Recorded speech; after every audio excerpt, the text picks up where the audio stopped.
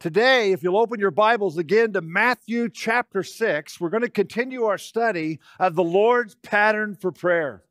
Now, last week, in just the phrase, our Father in heaven, Jesus taught us three critical truths about God's nature, our relationship to Him, and how we are to approach Him when we pray.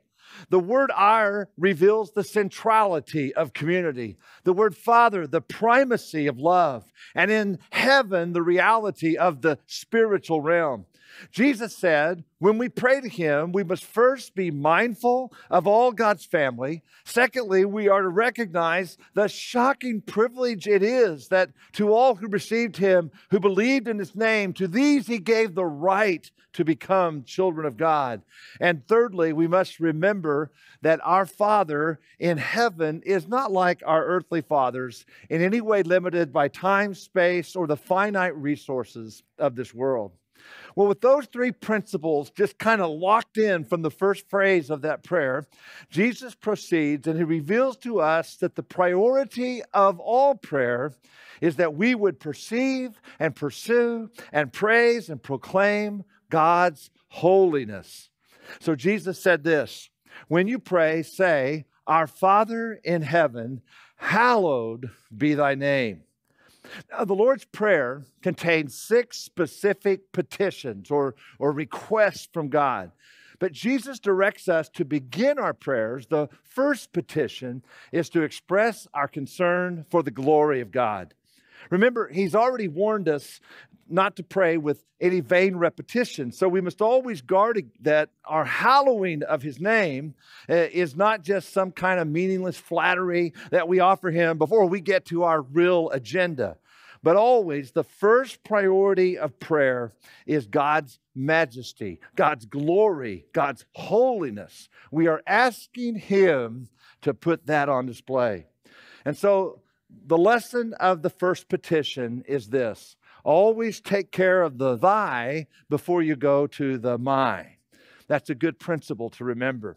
Our Father will give to us, forgive us, lead us, and deliver us after we have hallowed His name, brought His kingdom, and submitted ourselves to His will. Now, in Matthew chapter 10, Jesus said, "Not a sparrow falls from the sky without the Father's notice." John MacArthur notes that Jesus spoke Aramaic, and the Aramaic word that is translated by the Greek word and then into English, fall, it literally means not to fall, but to hop. And see, it's not just that the Father knows when a sparrow dies. That's not what Jesus was saying. But rather that the Father sees every sparrow's hop. And friends, if God is this attentive to the sparrows, He knows our needs. And so when it comes to our petitions to Him, we don't have to do a bunch of religious gyrations like the prophets of Baal did in their contest with Elijah. Our God cares deeply about us. He is our Father, and our God does not sleep. We don't need to flatter Him with shallow praise before we make our request. The truth is, God is just as offended by that kind of emotional manipulation as we are when people try to do it to us. But Jesus says here, when you pray to our Father in heaven, the King of glory, begin by expressing your own genuine, heartfelt concern for His glory and for His agenda. Now, what I want us to do now is just to consider the language of this first petition. In the ancient world, names, and we've talked about this a couple of times the last few weeks, names were very, very important. They were way more than mere titles.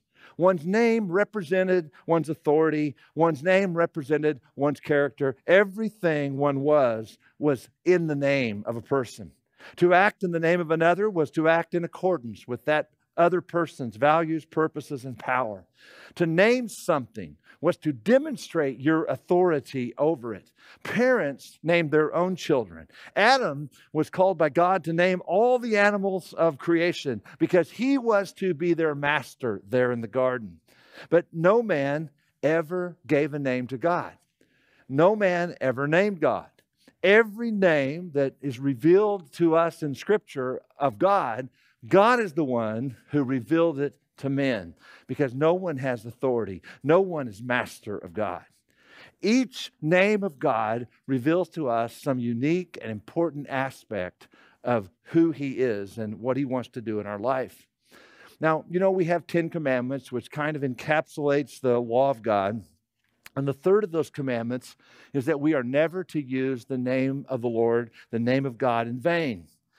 But in their legalistic obsession with that commandment, the Jews, especially in Jesus' day, they kind of totally missed the point of the commandment. God wanted all of his creation not to revere just what he was called, not to revere his title, but to revere all that he was. Now, God first revealed his name to Moses in Exodus chapter 3, verse 14, as Yahweh. That was the name God revealed, which roughly translated is, I am that I am, Yahweh. To respect that name, the Jews would never speak it. They didn't want to break that third commandment, so they would never, ever say that name of God out loud. And the truth is, they were hesitant to even write it when they were recording or copying scriptures or talking about God. So whenever they came to the name Yahweh, that is represented by 4 consonants in the Hebrew language, when they were reading scripture out loud, they would substitute the word Adonai, which means Lord. Now, this is a little vague and there's some controversy about it, but I believe that later Jewish scholars came along and invented a new word, another word to substitute for Yahweh besides Adonai. And that word is the word, it's come to us through the Latin as Jehovah. Jehovah was allegedly formed by some Jewish scholars combining the consonants of Yahweh with the vowels of Adonai. But you see, the goal of this third commandment, to not take the Lord's name in vain, it was never that God's people would fear to speak his name. God's goal was that we would all revere his name and that we would all honor all that name represents. In Exodus chapter 34, verse 6, Moses began, the Lord, And I want you to notice on the text on the screen that the word Lord is spelled here with all capital letters. And if you look at your Bible in Exodus 34:6, you'll find that it's spelled with all capital letters. Whenever you're reading in your Old Testament and you see in your English Bible the word Lord with all capital letters, you know that behind that word, behind that English word is the Hebrew word Yahweh. That is literally the name of God as he revealed it to Moses. But if you're reading the Old Testament and you see the word Lord with a capital L because it refers to God, but it has a small O-R-D, then behind that word is the Hebrew word Adonai, which is not the name of God, but it is a title attributed to God. So here in Exodus 34:6, Moses literally calls God's name. He says, Yahweh, Yahweh. And then he describes what that name means. A God merciful and gracious, slow to anger, and abounding in steadfast love and faithfulness. Notice that description is not of the 4 consonants, the 4 letters, but of the character of the name. He's not describing the name of God by which he's called. He's describing all that name represents. In Psalms chapter 9, verse 10, it says, those who know your name, oh God, those who know your name, they put their trust in you. Well, that isn't saying that everyone who learns the name Yahweh is going to automatically put their trust in God. That's not what he's saying.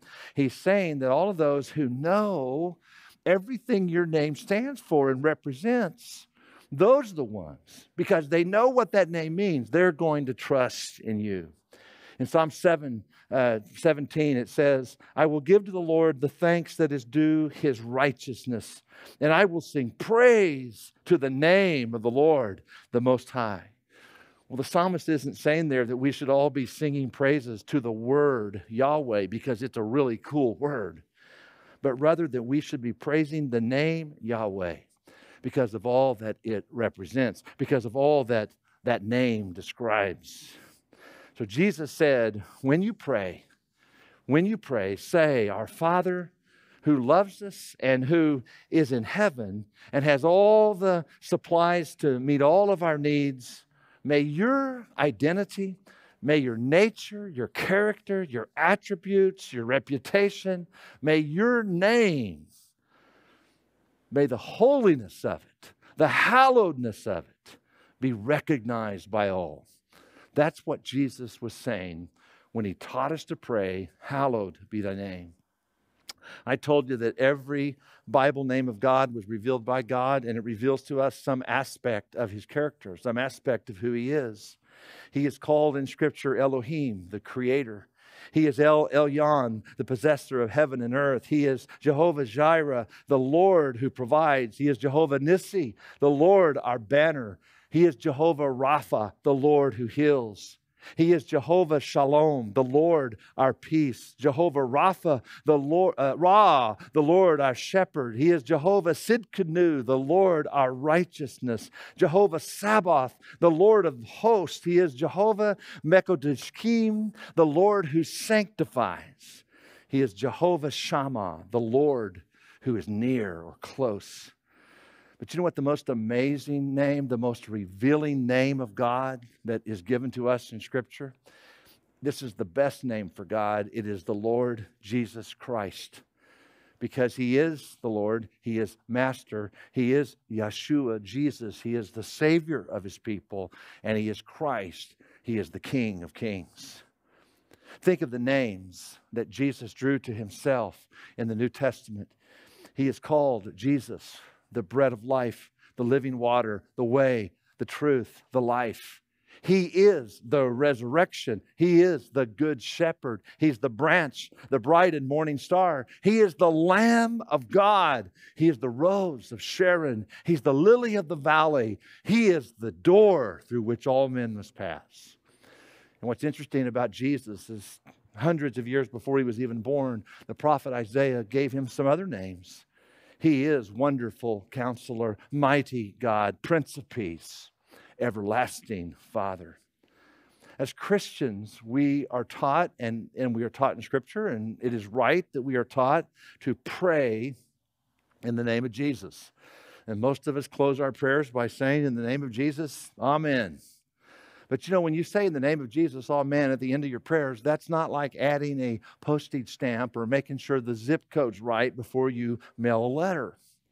To pray in the name of Jesus is to say, Lord, I ask this thing I have just prayed to you about. I asked these things because I know this is totally consistent with your character and your will.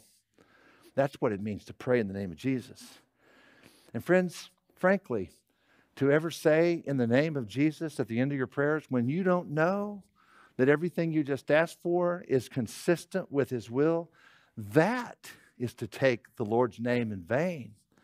In fact, it's to do so far more than any curse word. So to begin a prayer by asking God to hallow his name is the same as asking God to help us to only think and only feel and only pray in accordance with who Jesus is and what Jesus would want in the name of Jesus. Now, what exactly does this word hallow mean? Well, some of the newer versions translate the word holy. Hallow and holy are the same thing. We translate the root word of both of those words, hagios, as holy. Sometimes in your Bible it will say holy, sometimes it'll say hallow, sometimes it will say separated. Sometimes that word is translated to be sanctified. But to holy, to be holy or hollow is to describe something that is absolutely pure, absolutely distinctive, that is separated from all other things. And the thing is, as only Jehovah God is truly holy, the word holy has come to describe only and all things that are uniquely associated with God himself. The temple was a holy place. Why? Because it was set apart. It was a unique place where God was to be worshiped. The Israelites were to be a separate or holy people because they were called out of all the nations to a unique relationship with God and to a unique mission for God. Among Israel, the Levites, the tribe of Levi, they were holy, they were distinctive, they were separated from the other people because they were called by God to distinctive service. They would be the ones to touch the holy things in the holy place so that the holy people could worship. And all Christians today, the church has been told to come out of the world, to be holy, to be separated from the world, and to become this holy. And here's the King James translation, to be a peculiar people. I know some of you say, well, I got that part right, but that peculiar means to be separate for God, for His purpose, peculiar to the world because you are all about God. God Himself, the Bible says He is holy, holy, holy. There is none like Him. And so to hallow His name is just to confess that. And friends, I want to tell you, this is the balancing principle to last week's sermon. You see, the one true Creator God to whom all men will someday give an account is indeed a holy God. And that truth that He is not like anyone else, that He is absolutely pure, absolutely perfect, absolutely consistent, absolutely righteous, that He is a holy God, one who's by His very nature, His holy wrath is kindled against all of the unrighteousness and the sin of men and those who suppress the truth. Because that's who He is.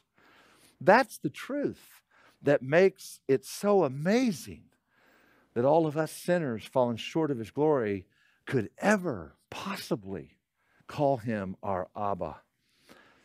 Now, God's people, we have always struggled to hold those two truths about the nature of God, that He is holy and that He is also our Father. The holiness of God and the fatherhood of God. We've always struggled to hold on to both of those things and to hold them in balance the way Scripture presents them. You know, a lot long ago, when most people in the church and certainly even in most people in the culture, even people that didn't go to church, but when they thought about God and they thought about the God of Scripture, they thought about the God of the Bible, they had the same response. It filled their heart with a holy fear because He was a holy God, and they understood that. But I have to tell you, I think this era of history has clearly passed. And many, many people today have sat in church all their lives and they've never heard a sermon on the holiness of God, much less a call to holiness themselves if they're going to serve Him. They've not contemplated the all-consuming, wrathful judgment which the Word of God assures us Jesus Himself is going to pour out upon mankind as He returns. Most churches today have abandoned any pursuit of the biblical mandates that are given to the church in Scripture. They're pretty simple. We are to evangelize the lost, we are to edify the saints, and we are to gather. And you know, the word gather, assemble, is actually what the word church means. Literally, that's what the word means, to come out of the world and gather a special assembly, a special gathering. But we gather for the express purpose to become God's holy temple. And that is what we are. Each of us a brick in that temple, the mystical temple of God. And we don't just be the temple, we then offer as His people and the temple in our gathering, we offer Him a liturgy. That's a word that means service of worship. A liturgy, we give it to God. It's our gift to Him. We have a service of worship that is given to Him by His people. It's a special thing when the church comes together to give to our God a service of worship. And it would be funny if it wasn't so sad, but it's a sad fact that most churchgoers today somehow have got all this corrupt in their mind. They don't understand this basic 101 Christian principle, and they've got the idea, the ridiculous idea, that the purpose of a church gathering, the purpose of a worship service is to somehow serve them. They think it's for them. And you who are watching at home, some of you think, well, this service is for you, so you'll be blessed there in your home. But it's not. Worship service is not about you. It's not about man. That's not the purpose of it. In our self-styled Christianity, in our self-styled, self-invented churches, very few feel any duty to evangelize or to edify the saints, which is what we're all to be doing all the time, much less to gather for a special service of worship, to become the temple of God where He will be present and where He is honored and praised. This is why people today, they don't think twice about skipping out on a Lord's Day assembly of the church.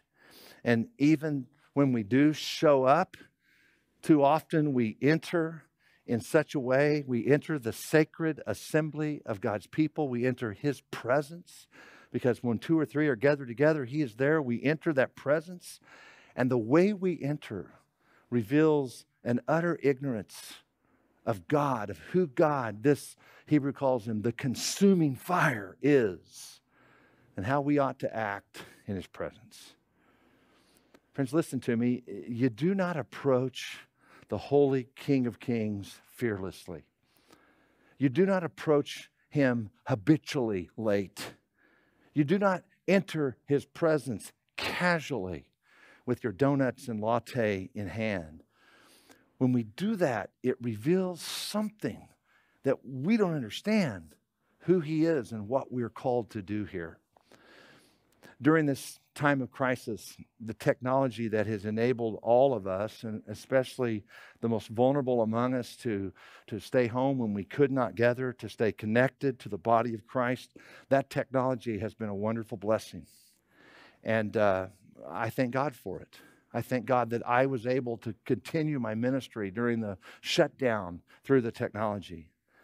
But I have to tell you that I fear it is now something that the devil's using to accelerate the pruning of the church, which I see taking place.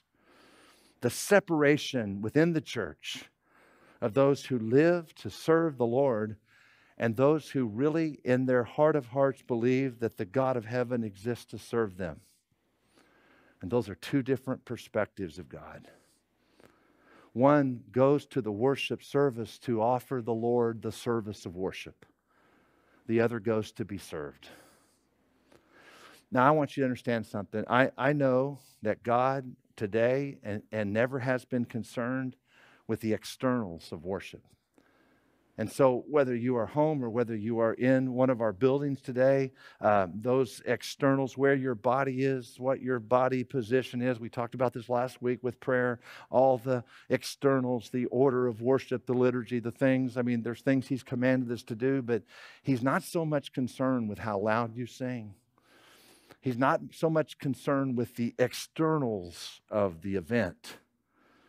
In the past, many Christians, like the Pharisees in Jesus' day, they pridefully thought that their externals, that their compliance to the rituals somehow made them holy and acceptable in the sight of God. But today I worry about the flippancy and the shallowness of the modern church. I worry that we are exhibiting externals that are communicating the wrong things to our children about the priority of God and His place in our life. What are your externals teaching your children? What do you do on the Lord's day that they see? What do you do that the Lord's people see, that your neighbors see? Even more so, I think that our externals are perhaps revealing thinking and heart toward God that's just inappropriate. Friends, He is our Heavenly Father. He is. He wants to be. But His name is to be hallowed. For He is the thrice holy, eternal judge of both the living and the dead. And always, always, when we approach Him, we must do so with great reverence and fear. We must begin our prayers by hallowing His name. The God to whom we sing praises today, the God whose word we now study, and hopefully we are submitting ourselves. We're planning to respond to what we're learning. That same God did not allow Moses, his faithful servant and friend, to enter into the promised land. You know why? Because in one day, in one fit of anger, Moses, here's what the Bible says, failed to treat God as holy in the sight of the sons of Israel. Well, the holiness of God is a serious matter. He failed to hallow his name. In 1 Samuel chapter 13, verse 9, God's chosen king grew impatient when God's chosen prophet showed up late to the pre-battle sacrifice. And so King Saul presumed, he took it upon himself to change the order of worship a little bit, to do things a little different. And he went and did what God had specifically said only a priest can do. And because he did not hallow God's name, his service to God as king was terminated. In 2 Samuel 6, the Ark of the Covenant, the ultimate symbol of God's holiness and presence, it had been captured by the Philistines. But on this particular day, it was finally being returned to its rightful place in Jerusalem, in the center of God's people. Well, God had given very specific instructions in His Word on how this symbol of His holiness, the symbol of His presence, was to be handled and transported by men. No man was to ever touch the ark. There were rings built into the side where carrying poles set, and he was only to be carried by those poles, and it was only to be transported on the shoulders of sanctified holy priests. They went through a whole sanctification ceremony, and they put on their holy robes, and then those men carried the ark. That's the only way it was to be moved. Now, I don't know why. For some reason, maybe it was just a hassle, maybe they didn't have enough priests, maybe they didn't have their robes. I don't know why. But for some reason, God's people just ignored the instructions on how they were to transport the ark that were clearly given in the Word. They did not take the holiness of God seriously. And they stuck the ark on an ox cart. Well, they began to move, and the ox stumbled, and the ark began to literally fall to the ground. And one man in the crowd, a man named Uzzah, no doubt with good intentions, he ran up and put his hands on the ark to steady the ark. But God immediately struck him dead. You see, friends, going to church or having good intentions in your heart in no way compensates for a willful neglect and disobedience to the Word of God, or to a casual disregard for what God has said, for the holiness of God. In 2 Chronicles 26, King Uzziah, he entered the temple and decided to burn incense to God, but it was an affront to God's holiness, and so God struck him with leprosy.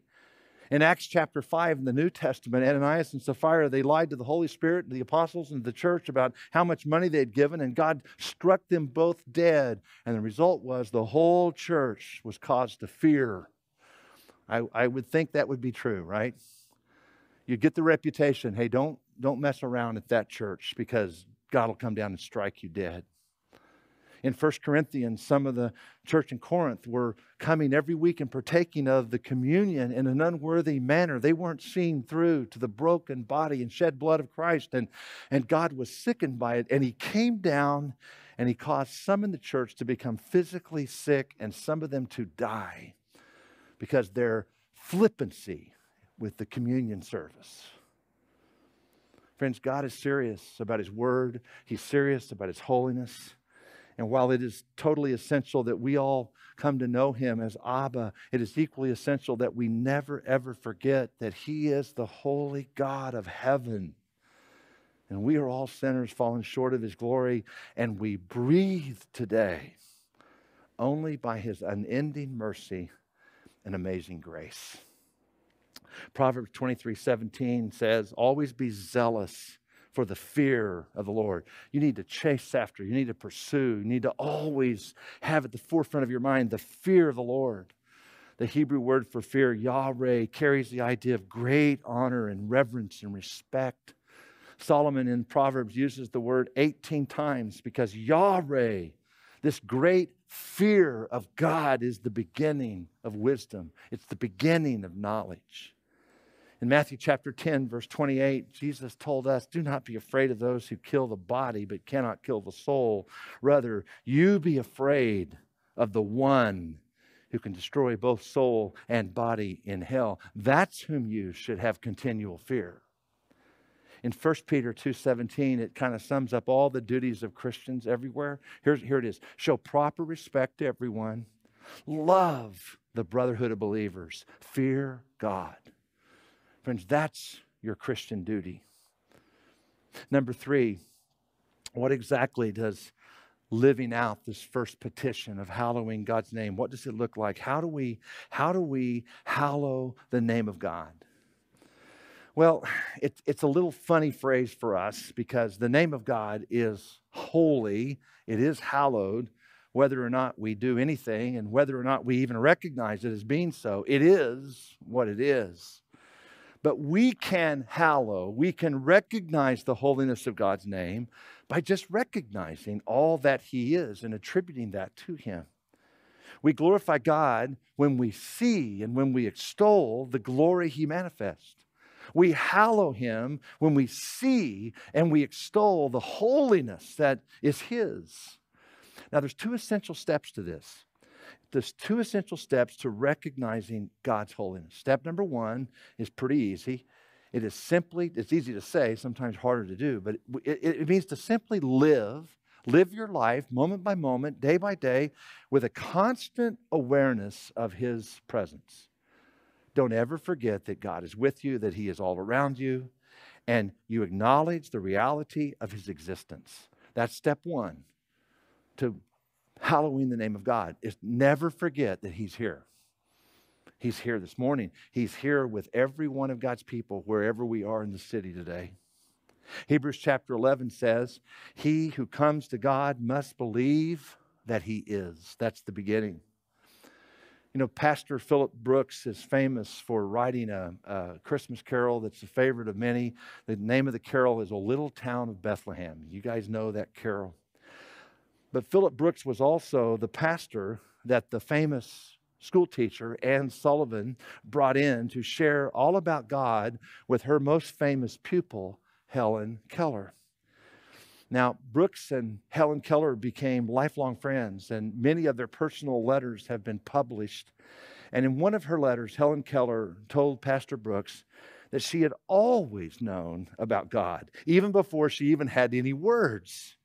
Even before she could call God anything, she said she was aware of Him. For her, nothing included God. Nothing including God had a name. She didn't know how to call anything. She had trouble distinguishing. She didn't have names for anything. She didn't understand the concept of names. But in this existence she had in her total darkness and total isolation, she said she always knew that she was not alone. Something was with her. She felt God's presence and she felt God's love for her. And when she was given through her teacher the gift of language and was able to put a name on things and distinguish between things, and when Pastor Brooks came and told her all about God, you know what she said? She said, I already knew. I already knew. It is speculated that Philip Brooks had Helen Keller in mind when he wrote his famous 3rd stanza of his Christmas carol. How silently the wondrous gift is given. So God imparts to human hearts the blessing of His heaven. No ear may hear His coming, but in this world of sin, where meek souls will receive Him, still the dear Christ enters in.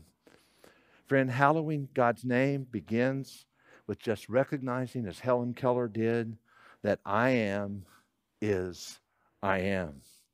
Recognizing His presence. But here's step 2. We must understand Him. We must think of Him as He has revealed Himself to us. Helen Keller knew that she was not alone in the world, but she could not begin to know the character and the personality and the activity and the agenda and all that God had done for her. She could not begin to know all of those things until the man of God came and shared with her the Word of God. Now, this is really, we talked about the 3rd commandment. This is really all about the 2nd commandment, about idolatry. We are never, ever in our lives to kind of invent a personality or project something that we want to be true and attribute that to God. We're not to do that. That is idolatry. For you to say, well, I think God is, that's idolatry. Don't ever do that. We are to instead listen and hear His word. And then we are to worship God as He has chosen to reveal Himself to us. Very practically, this is why in my daily quiet time, in my prayer time, I always want to read some scripture before I pray.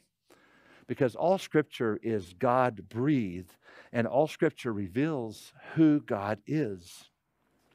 After understanding who God is, the kinds of things He's done, the kinds of things He cares about, the commands He's given, after understanding the revealed truth of God, I can then hallow God in my prayers by reciting back to Him that which He's revealed.